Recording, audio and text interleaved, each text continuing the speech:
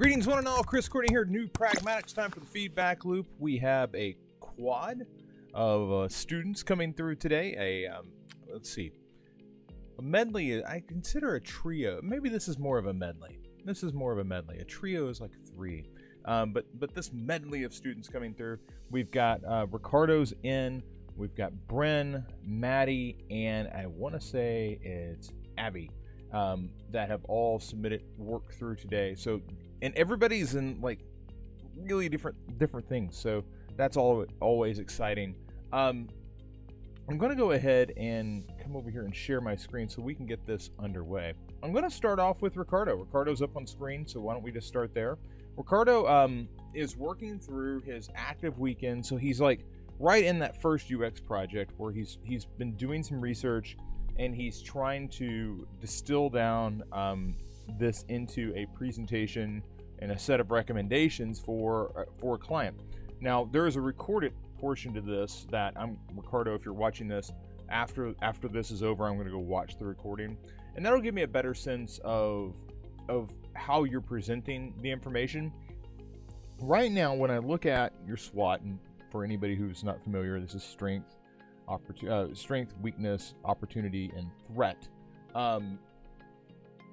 It's not labeled, and again, I'm hoping that's how I'm hoping that's what I'm finding here. Is SWOT, but establish trusting relationship with running tournaments at an industry level. That's the strength of active weekends. No outside physical activity. No events outside of physical activity. Virtual watching parties. So that's the weakness of active weekends. Engaging opportunity is to engage an audience that does not feel comfortable going out right now through well-analyzed guidelines, virtual events, and some form of tracking. Okay, and then COVID restrictions getting worse if people don't actually follow the guidelines. So strength, they have this established base of customers. Weakness, aside from physical activity, they don't have anything. Opportunity, growing that audience in places that they currently are not, and threat, if COVID gets worse, which it is, this is going to be a problem. So this is a very timely project. There's a lot of organizations bringing in outside consultants trying to figure out what the hell to do. So that's one of the reasons why I wrote this project. I feel like this project is going to be with us for a while. Okay. Now you've also broke down some the known unknowns, and so you've got your unknown knowns, income, revenue, site app, and sports engagement, COVID outbreaks. And there are some misspellings here, but this is not a doc going out to a client, so I'm not worried about it. I'm not getting caught up in that. If it was something I was going to show a client, I definitely want to clean that up. And what's interesting here is an unknown known is something that I'm ignoring. I'm ignoring the fact that it's there. Okay, that's bias. So I'm not really sure, because I haven't. This is the first time I've seen you put this together. I'm not really sure if that unknown knowns is accurate, but let's just put that in the back pocket for now. Known knowns, people want to play sports. There are a lot of athletes that are uncomfortable playing. A lot of offices have gone remote. Yeah, that's the known knowns. Known unknowns. So what sport athletes are most interested in, how impactful guidelines are at keeping people safe. So what sports are these athletes willing to play, basically, and are those guidelines going to work? Those are the known unknowns. We don't know the answer to those questions in this environment. And the unknown unknowns is how well people will follow the guidelines, the course of COVID restrictions. School coaches will need these guidelines and ways of social distancing engagement. And I would hesitate to say that those are known unknowns. Unknown unknowns are things that you literally don't know to even ask right now. Okay? So the unknown unknowns are this wide-reaching, far expansive group of information that you wish you could access, but it's just not accessible. You don't even know to ask those questions yet. So if you know to ask the question, it's a known unknown, not a unknown unknown. The unknown unknowns will always be an empty column because you don't know to ask the question yet by default. So it's nice to see that you put together a SWOT. Again, I'm not really sure about these unknown knowns, but we'll kind of look at that. I want to come over here to the presentation. Again, haven't worked with Ricardo on visual design yet, so I'm putting zero focus on the visual design. I'm really focusing on a fine point. Like you could have put a one-sheeter together, you could have put a presentation together. You chose presentation, which is fine, but I'm really putting a fine point on: are you making a recommendation that somebody can act on? Okay, are you leading off the top? So you got your cover sheet and the initial recommendation. My initial recommendation is, for upcoming season, these sports are the most popular in your area: softball, soccer, flag football, basketball. First of all, some of those are summer sports. We're heading into winter. That's going to look out of step, and it's kind of a hey, here's what we know people like. So I don't think that should lead. Initial recommendations: specific guidelines for each sport and guidelines for coaches and referees. High risk, contact, medium risk, lower risk.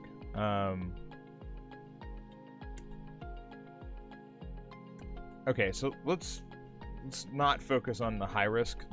Like these are like this high risk, medium risk, and low risk.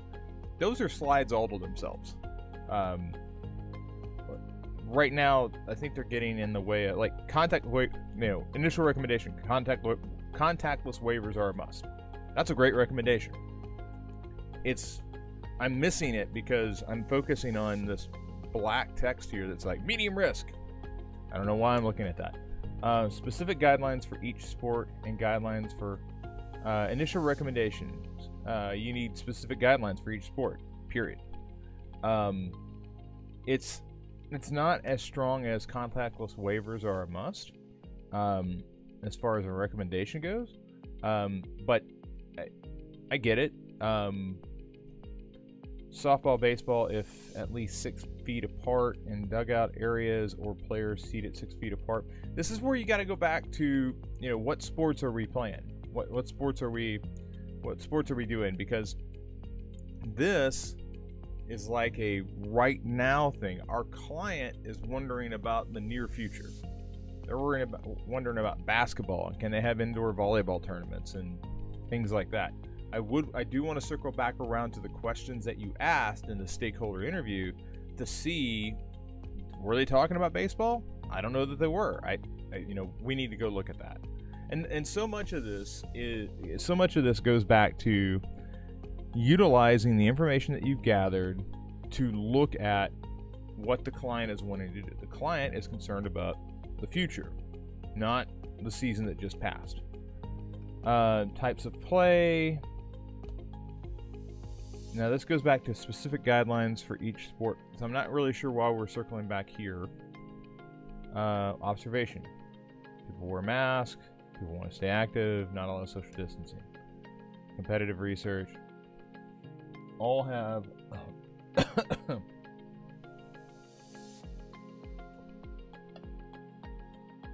sorry about that. All have sport-specific guidelines, digital waivers, and virtual events. Now, this is something that that's going out to a client, so you definitely want to nail down all misspellings. Okay. Navigating sports during COVID-19. It's okay. I think it lacks some clear guidance. Your initial recommendation is 1, 2, 3, 4, 5, 6, 7 pages. So where is it? Where is that initial recommendation? because I get 7 pages of it before I get to something that isn't the initial recommendation. Focus. We gotta focus, okay?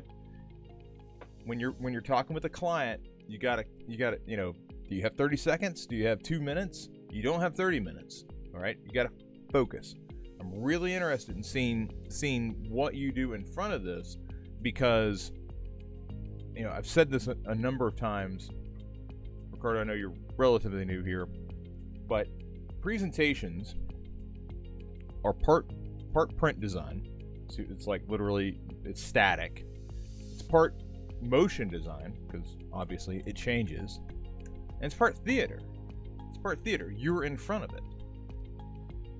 So it's, you know, it's got all of these different principles of communication that kind of merge together in one format. I think it's a really important thing to master.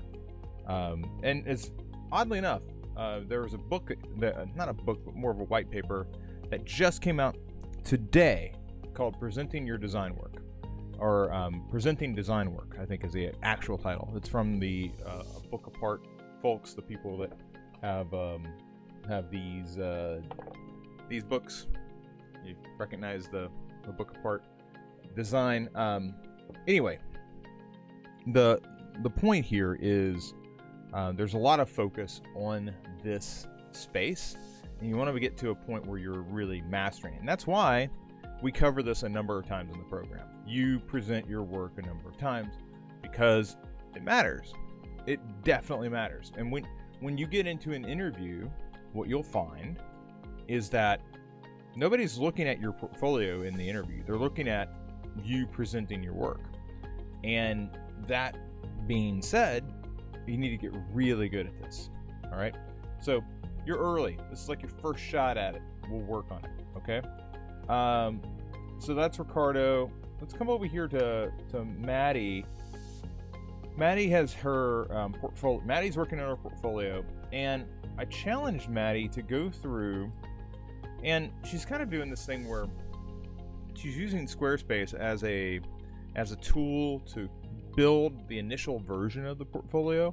So she's got something up and running, but she's then going to come back and work through front end.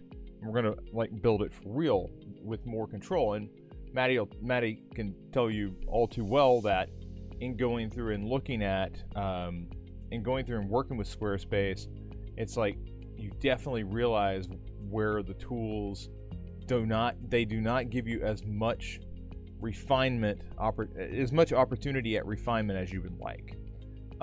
So we're going to go in here. She looks like she's got a key, annotations key, global styles, typography, and asset.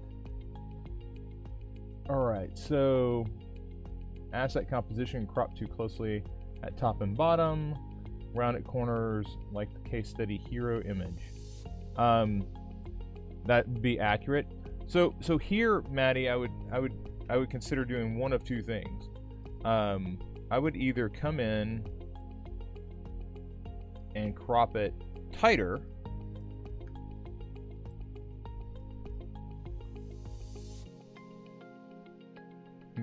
basically chopping off at least one portion of it. And you know, if you did this, I might actually you know, move the two a little further up and down, so that you had a little more space to the top of this and to the bottom of that, or you know, go the other route.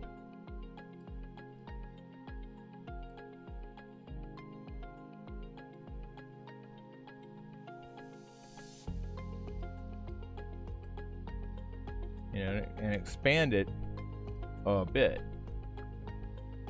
And I say a bit because you don't want it to get too big. Obviously, selected works and growing Gerber would need to move. But I would either tighten it up or loosen. I would either tighten it up or go looser. It's still better than where you were previously, but it's just a little tight. So I agree with that. I would either go further or loosen. Let's see here. Button style. Crop too closely at top and bottom. Oh, I think your type got copied. So, anyway, let's look at this button style.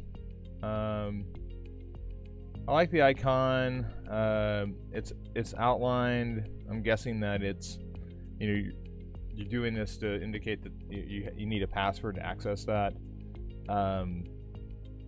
But I don't know what the questions are there because it looks like it just was copy paste. Cramped, feels cramped, small. Typographical alignment, dislike that it's top aligned.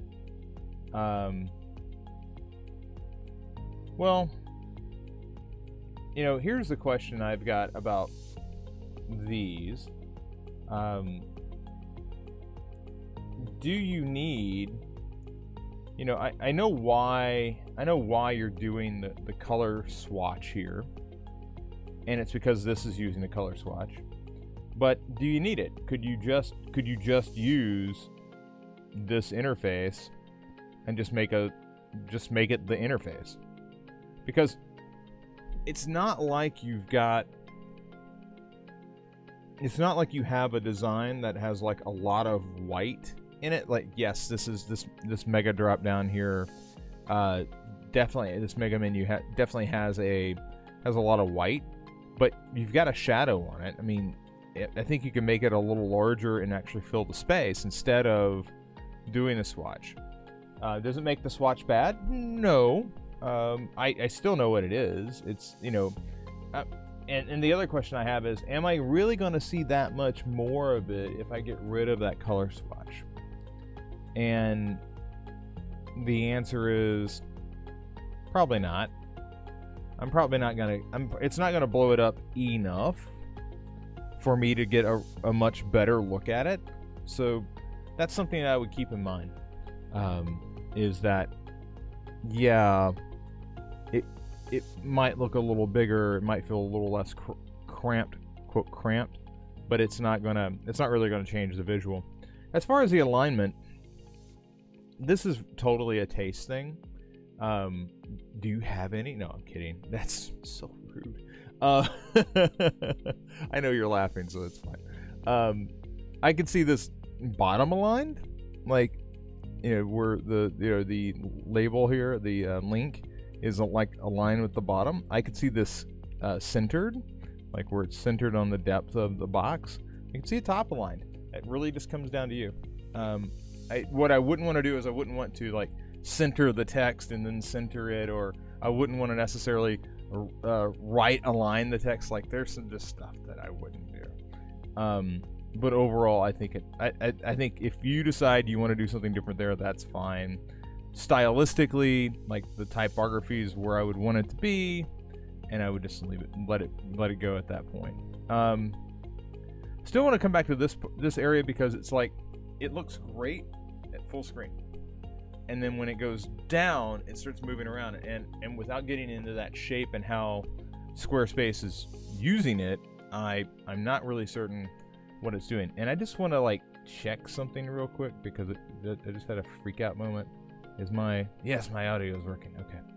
I don't know if you remember last week, but the audio went out, and I did eventually get it fixed, but then people were watching the video going, "Oh, Chris recorded the whole thing without audio." It's like, no, I plugged the audio back in, but unfortunately people thought the video was empty because that segment was empty. So anyway, I digress.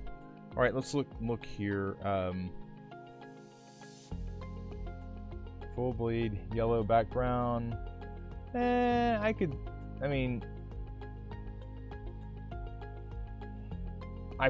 probably would, but that's me.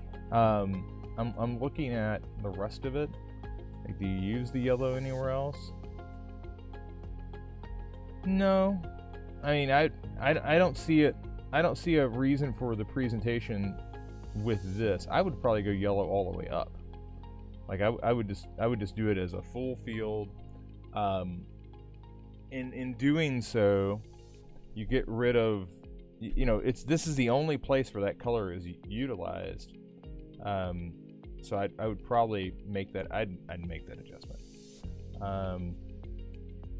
push column over to match those below.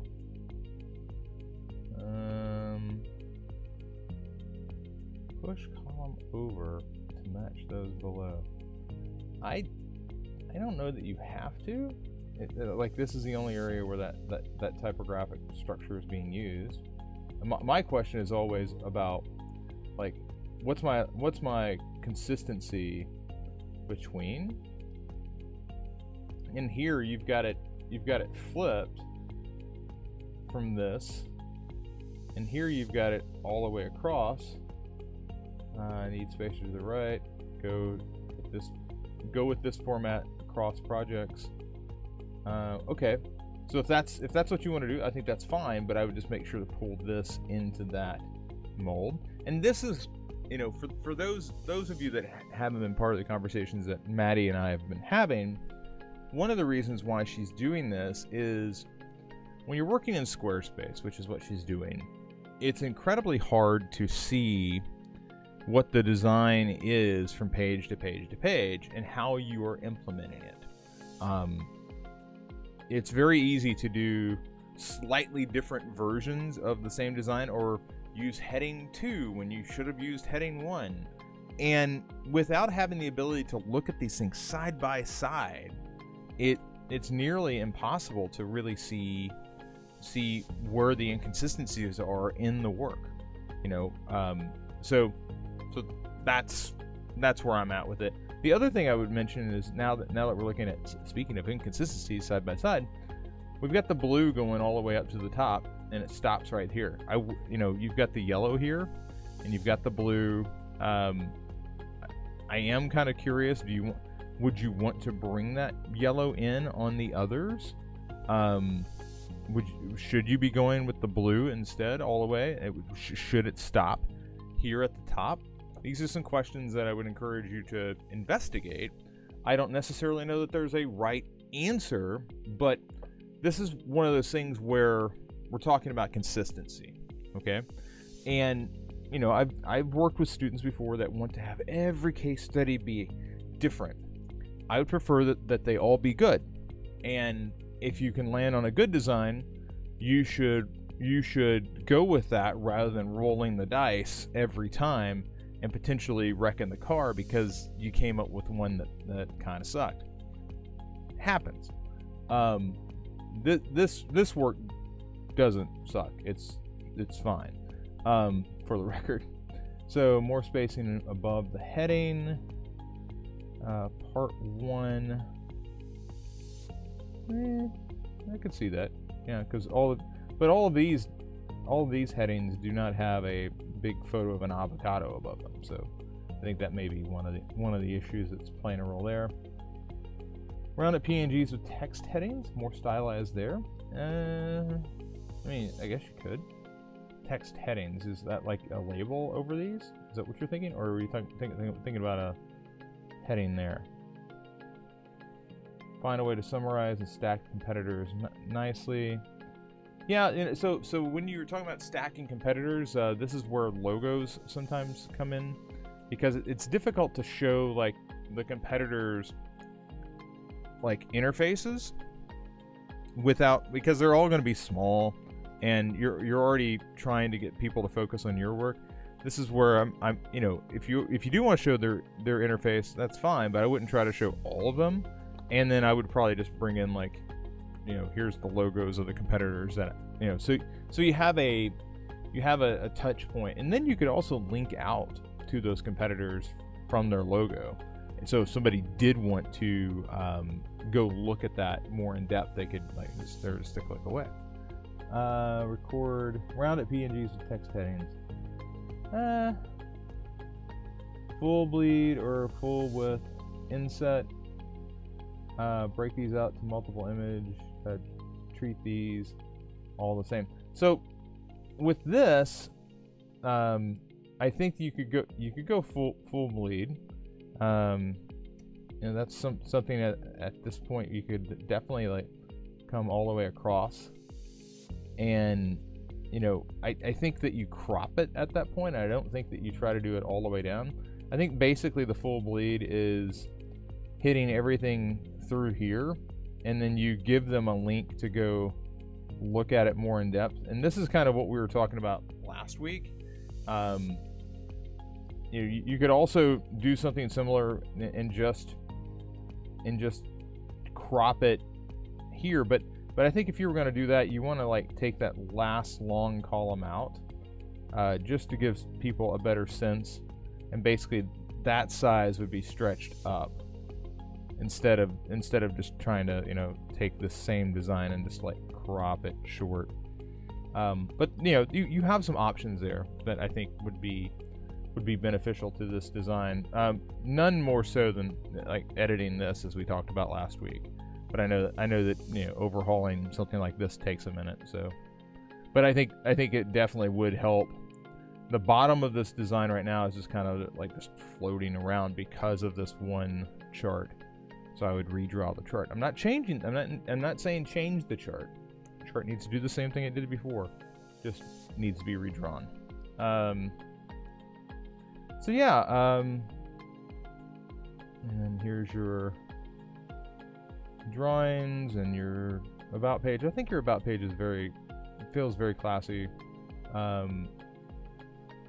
I like the fact that we see you, but we also see like some of your some of the thing. We get a sense of like, it's almost like nuggets from inside your head. I'm not sure if that's what the intention was, but it's kind of how it feels. Yeah, and then I think that's the original. Okay, so I think we've effectively drilled down on this. Please let me know if you have further questions. But otherwise, by the way, FuncoLand, just a reminder, doing this tomorrow. Hope to see you there. That's for everybody, not just Maddie. But I'd love to see Maddie there too. So that's Ricardo, that's Maddie.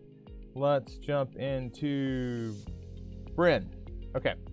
So Bryn, you've got a couple of Bryn's in this weird spot, and I absolutely love this. Actually, this is like one of my favorite improvements over the way I've taught UX UI before, and it's something I wish that I would have had when Luigi and Eve were going through the first versions of UX back last year. This time, I didn't have the UI course like created, so when Luigi and Eve would hit the lull that Bryn's going through, which the lull is always send out the survey and you're trying to build your research cohort and you don't quite get enough people, you have to send it out in a slightly different place, you're trying to generate the replies necessary, and it takes a while. It's not something that some people can get it done in like a day, other people it takes like a week. But what do you do in the meantime? I really believe that it's one of the places where most boot camps just like either they skip building research cohorts and that you don't do real user interviews, or you take the time to do this. So while Bryn's been doing that, she's going through UI now. And one of the things about UI is that all the exercises are bespoke. Like they're not connected together necessarily, which means you can dive in and dive out. This particular exercise that Bryn's working through, and Bryn, I know you have exercise 1, which is UI, and I'll get into that offline. I wanted to take a look at your sketches, mainly because the important thing to realize, you should be getting this from user flows, as you will see with Abby in just a moment. But when you're going through UI, you should immediately get a sense that design is something that happens over a series of steps. Okay? There is no single screen that makes an interface work. It's a series of screens or a series of steps that create a process that gets something done. And this is part of the reason why I have you sketch the checkout flow is I want you to immediately realize that, like, okay, I go to the home page, then I go to the search results, and then I got the product description, and then I add something to cart. And the problem there is there's more to this checkout flow.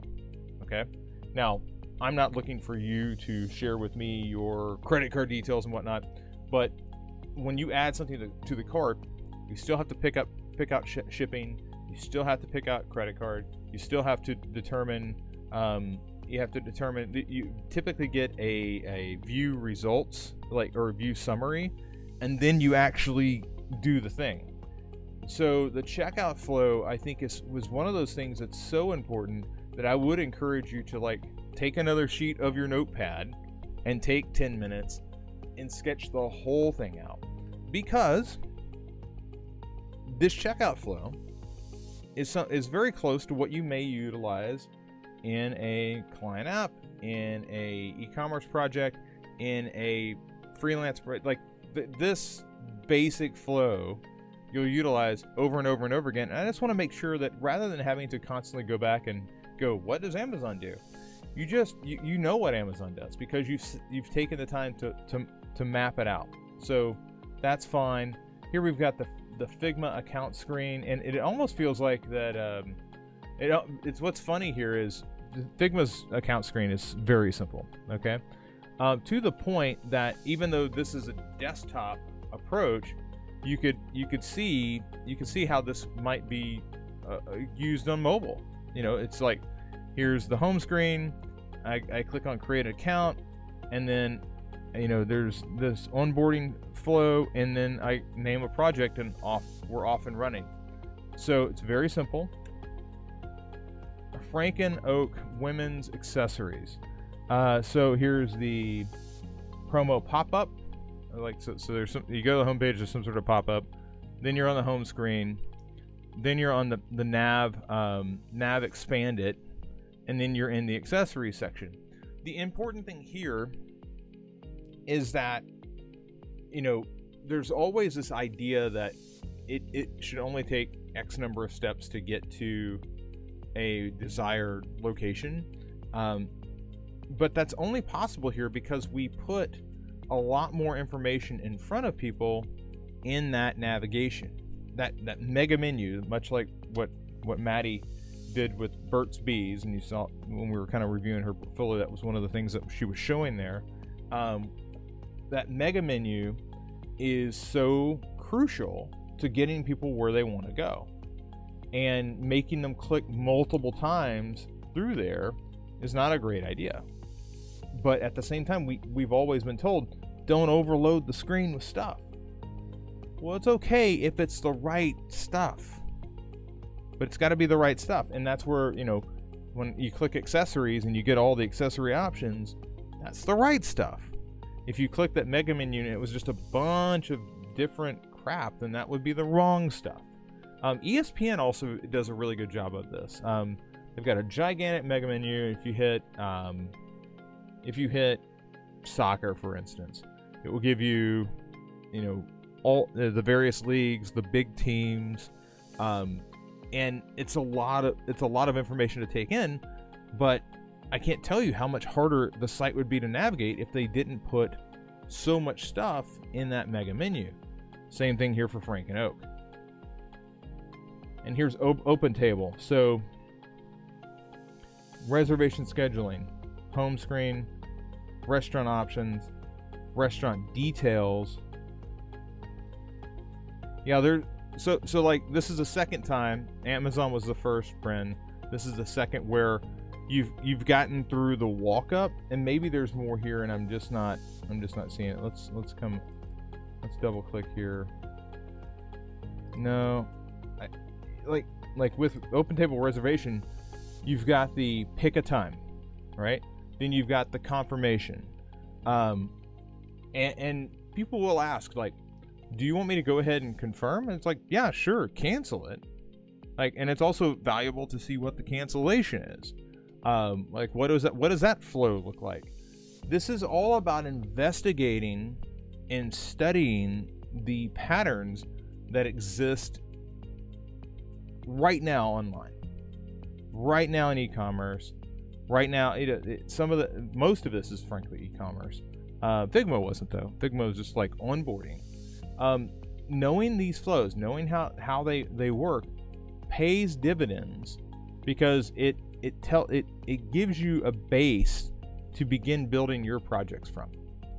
And you can't, a lot of people say, well, isn't that just copying? Well, keep in mind, one of the secrets about somebody saying that this design is good and it's familiar and it feels natural and intuitive is because they've seen something like it before.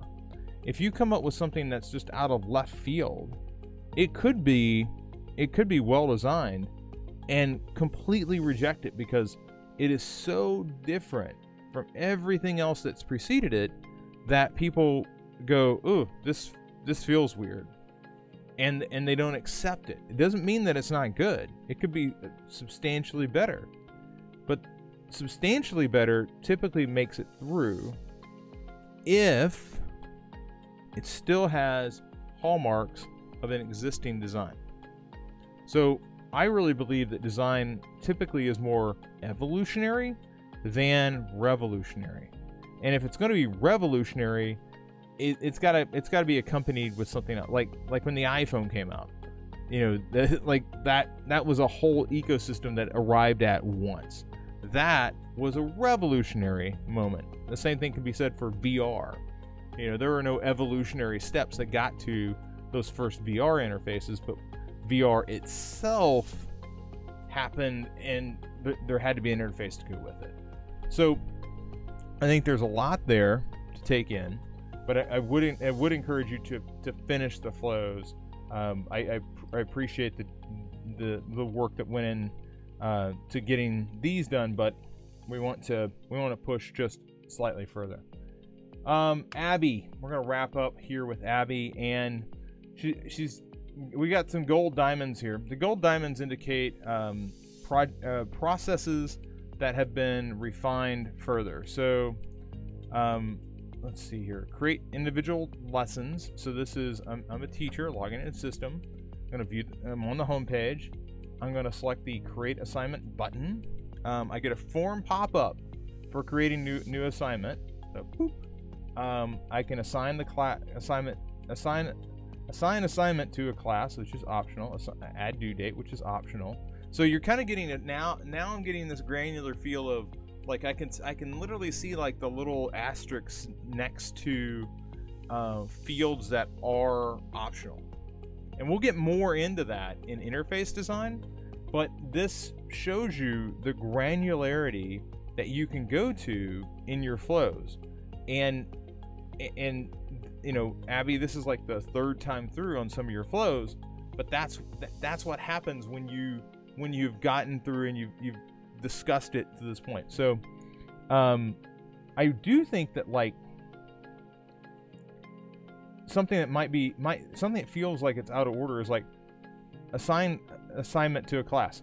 I wouldn't do that until after I've titled it, after I've inserted the main text.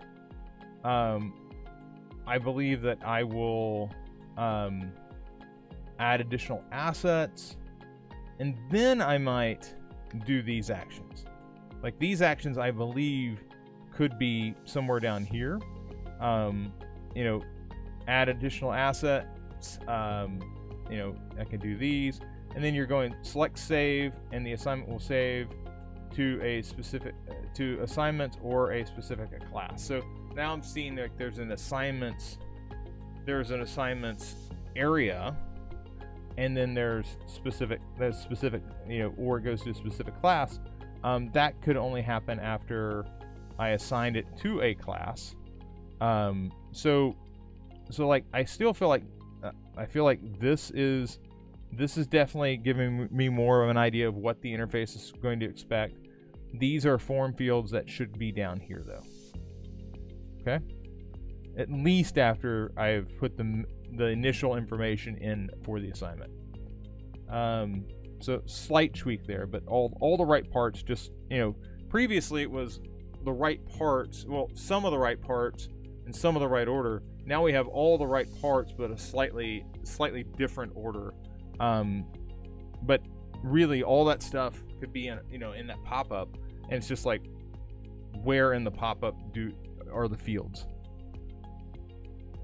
So turn an assignment for grading, save assignments for archive. So I'm a student, I go to my home page, I select turn in assignment button, assignment form will pop up. select class it is for, create title. It's okay, so this flow is interesting. This flow is interesting because so this sounds like I'm turning in an assignment almost in a way that I'm turning in an assignment almost in the way that a teacher creates an assignment. Like, I get a form that pops up. I select turn in assignment button. So like I'm on the homepage, I'm like, turn in assignment. Wouldn't an assignment already have to be coupled with something like a lesson that the teacher's already produced? Like how do I couple this assignment to a particular how do I couple what they're turning in to the assignment that the teacher has created? It seems like, especially if I've got a due date, when I'm a student, I'm on the homepage, I have due next, or it's due today, due this week, and like I see it feels like I should see those assignments that are coming over from the teacher, and instead of selecting turn in assignment, I should select one of those things that are due, and then I get the assignment form, but it's already assigned to I don't have to select what class it's for. All that information's coming over with it, because the teacher's already said this is geometry, and it's due on what's today, the 20th. Okay, so I'm a student and I go to my homepage and it says due today because it's due October 20th, and I click it, and what class is it for? Well, it's already for geometry. I know that because I'm in this class, and this is showing up on my screen because I'm already in the class. I create the title. I don't have to create a title. I can add assets. The title was created by the teacher. Okay. I can add assets, like here's the stuff that I did for this assignment. Save options. Save and turn into teacher. Just save to student assignment folder. So I see two options here. I see save, like I'm not ready to turn it in, or submit or turn in. I mean, whatever language you want to use there. Save it, doesn't turn it in. Save and submit turns in error. Save and turn in ships it to the teacher. So because there will be assignments that are kind of ongoing, you do a little work on it and you come back to it. So I get that, but this down here works largely. Create title, don't need it. Select what class it's for, don't need it. Assignment form will pop up, yes. I shouldn't have to select the assignment to turn in. Select from assignments due. Yeah, so I mean, I think that one needs some work, but most of it is there. It's just, and again, this is like when you're going through the flow, you have to think about, okay, these are two sides of the same coin, right? Teacher's created the assignment. She's already input a lot of information. The student shouldn't have to input like a title. Like, it's already there. Okay? If the student wants to add a comment, I could totally see but you've got text in form field text. I mean, that could be any number of things. It could be information about the assignment. It could be a comment. Like, is there any text attached to this? Okay. Task, view assignment for grading, log grade. Okay. So log into system, view homepage. Wait. Okay, so the two options. So I'm kind of interested to see what the difference is here.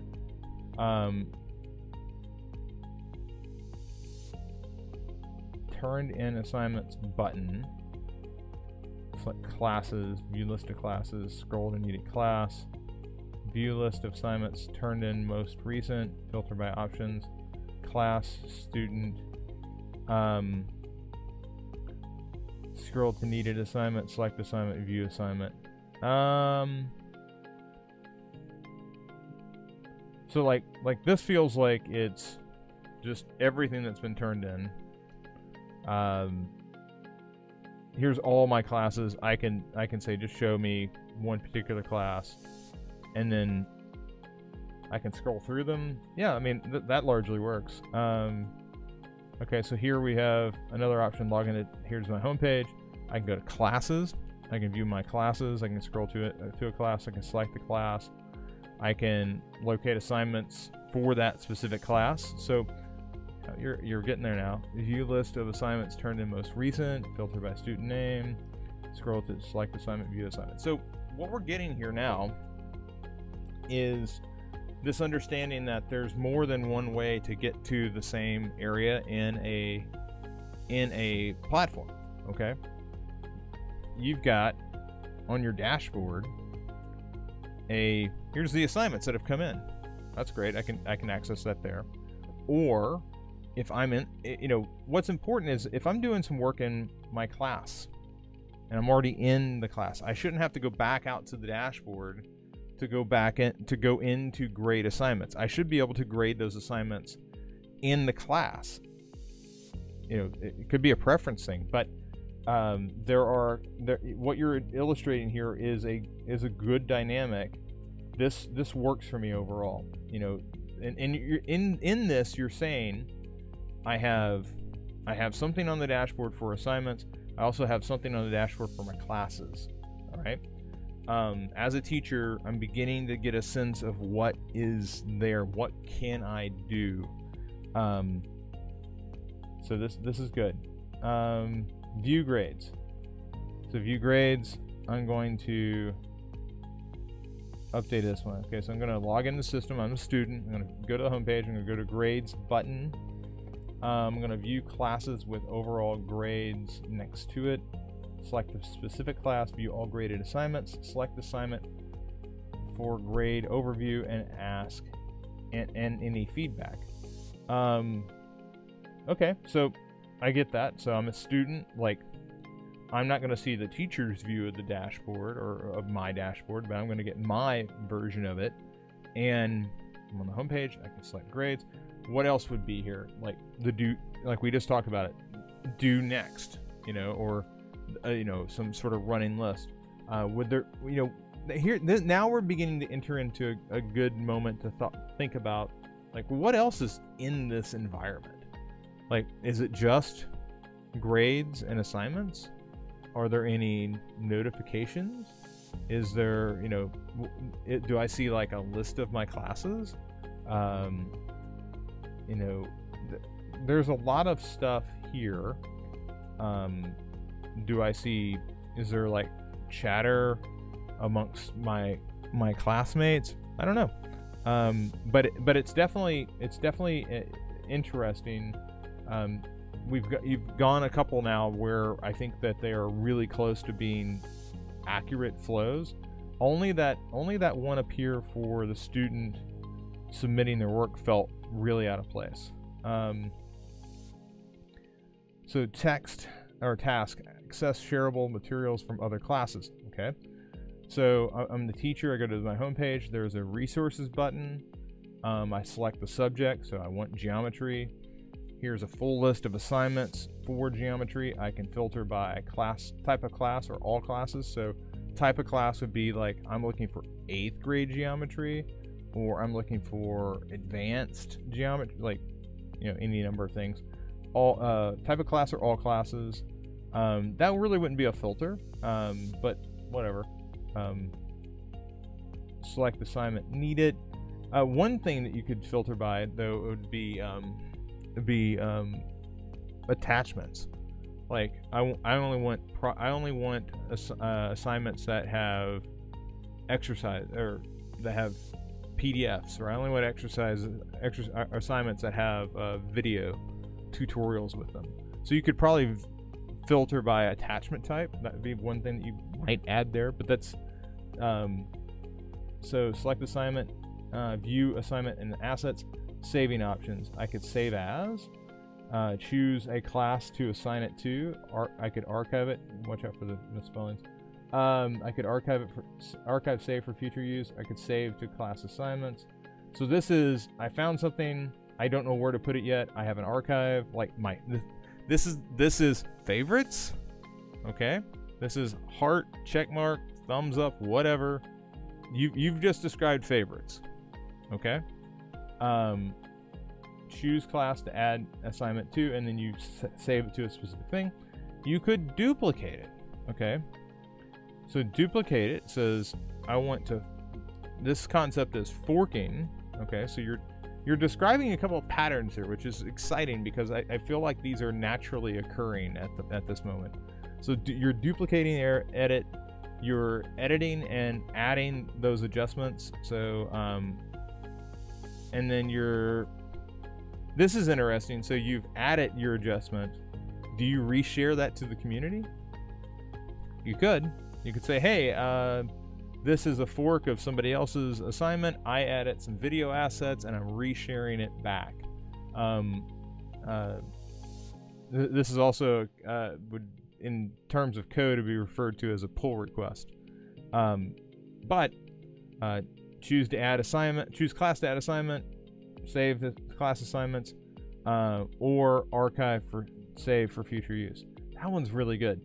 That one was really good. I like that one. I like that one a lot. I think there's a couple of ways that we might be able to modify it, but overall, I thought that might have been one of your strongest flows. Okay, sign up for tutoring and extra help. Okay. Okay. So I'm a student. I select the tutoring button. So again, now we're getting a sense of, you know, what's on this interface. Well, apparently there's a tutoring button. So I can view a list of classes. I can select a class. I want to sign up for a group study session. I want individual tutoring. I'm going to view a list of teachers available. So I'm guessing if I'm in group study, this is a list of group study.